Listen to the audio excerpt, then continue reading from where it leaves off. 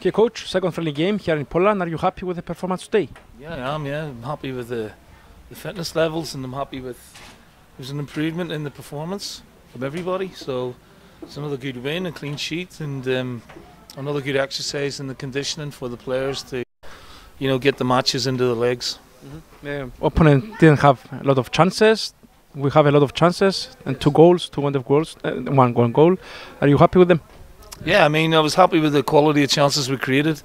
We looked really good on the counter-attack in the first half, and then again in the second half with the pace of Kagulis and Brandon coming on and give us that extra bit of speed in the attack where, their goalkeeper made a couple of fine saves. So, I'm very happy with the attitude of the players. They've worked very, very hard, unbelievably hard, and, they're getting their rewards. So we just have to maybe start to tone it down a little bit in terms of the volume of work that they're doing. We've got to be careful of fatigue and make sure that it doesn't, progress into an injury. But at the minute, the pre-season, both camps have been excellent, and the attitude of the players has been first class. Okay. And in lesson with the month, we have the game against Apollon in Super Cup, and then 2 games in Europe. Are you confident that we'll be ready at that time? Yeah, there's plenty of time. I'm hoping to bring, a couple more faces into the squad.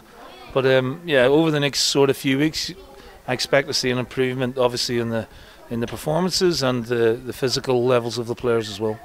And the last one, the fans are asking about the transfers. Do we have any news about the transfer window now?